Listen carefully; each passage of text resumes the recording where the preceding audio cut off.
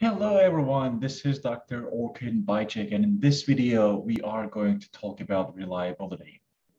So let's talk about what reliability is first. So reliability can be defined as a measure that represents the probability that a product will perform its intended function within a specific period of time under normal conditions of use. So what this really means is, let's say that we have a product and we know that its reliability is 95%. So what this really means for us is that this 95% represents that with 95% probability, this product will operate within its lifetime, okay? We can talk about two different cases. When we have a system that is composed of multiple components or parts, the system operates only if all components of the system function. In the second case, consider that we have a system with multiple components, and some of these components, maybe one or more of these components, are backup components in case one of these components does not function.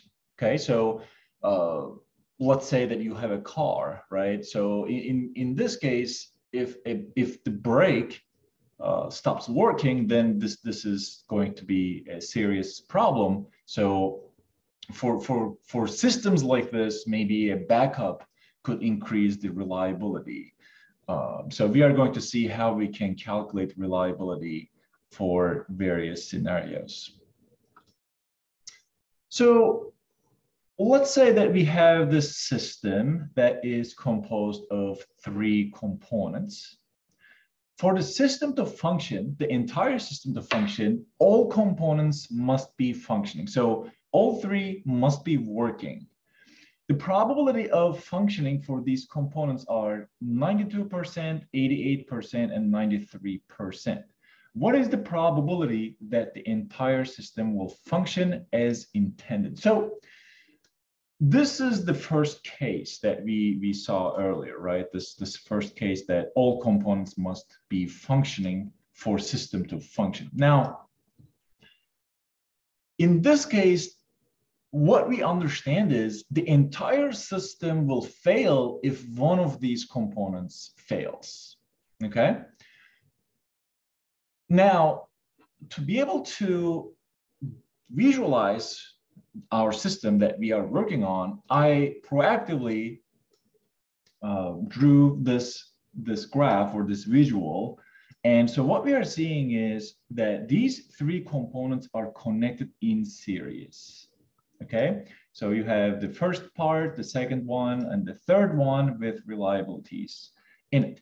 So for the entire system to function, all of these need to function. And so we are going to use the product of these individual reliabilities or probabilities. Remember, if we go back to our first slide, reliability is the probability of functioning within a time period, right? So each of these represents a probability. The first function, the first component has a probability of 92% of operating when activated, and the second one has a probability of 88% and so on. So since these three are essentially independent in the sense that if I turn on the first one, and then if I turn on the second one, they don't really impact each other in terms of functioning, right? So if, let's say, the first one fails, it has nothing to do with component two, right? Component two doesn't cause the first component to fail. So that's what I mean by these components are independent, okay? But obviously for the overall system to operate, the system depends on these components. So this is essentially coming from the probability of independent events. So we multiplied the individual probabilities, and we are seeing that the overall reliability of our system is about 75%. Now, I want to ask you a question, and I want you to think about it in that if you have more components in series like this, so imagine that you have component 4, component 5, component 6, and so on. How does this really affect the overall system reliability, right? Think about it. Remember that you will, in such a setting, you will keep multiplying these probabilities, these individual reliability values. So what we can say that is that as you have more components in series like this, you will have a lower system reliability overall. Okay, so you can experiment this on your own and see how this changes. All right, now let's look at the second case, right? So that one is that you have a system that includes multiple components, and it is sufficient that one of them is functioning for the entire system to function, and the other components are for backup, right? If this first component doesn't function when activated, then the second component or the third component could come in and start functioning, and you're still the overall system is still functioning. So this could be viewed as a comparison like this. So let's say the first case, right? So for the first case in which all of the components needs to function for the system to option, you might consider a grocery store. So you have to have sufficient lighting in the store, and all of your lamps need to be functioning to have that sufficient lighting. Well, let's say that you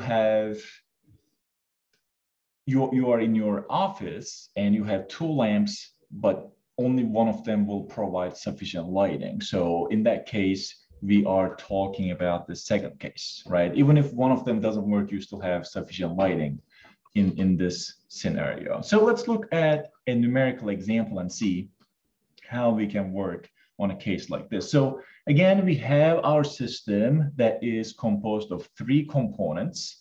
For the system to function, in this case, only one of the components needs to function. So the probabilities are 0.92 for component 1, 0.88, and 0.93.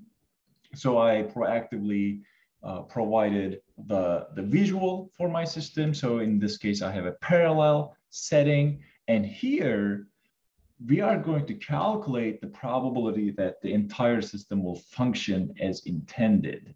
So again, the difference between this example and the previous example is here, it is sufficient for one of these to function so that our entire system functions. But the first example, entire system depends on all of the components functioning. So to be able to calculate the reliability for parallel systems, we can use the probability that all of these components will fail.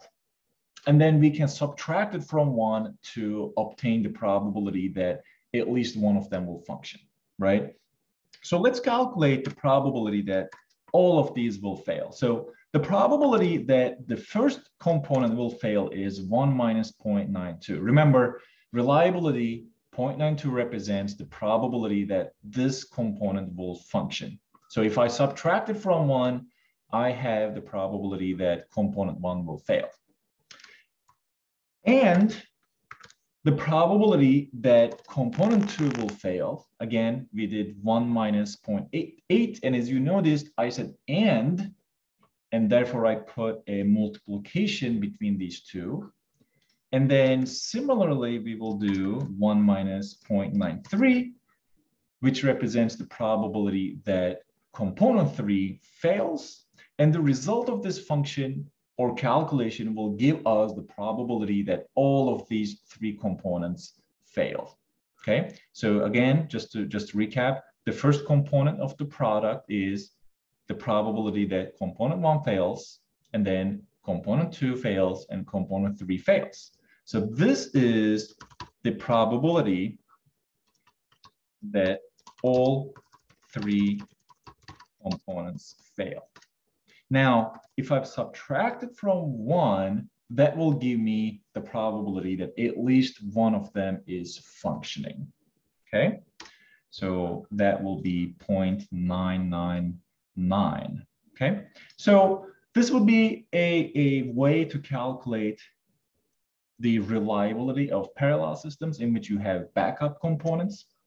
And then your approach would be to calculate the probability that all of the components will fail, and then you would subtract it from 1. So in this video, we talked about reliability and how we can calculate reliability if we have a system that depends on all components to function.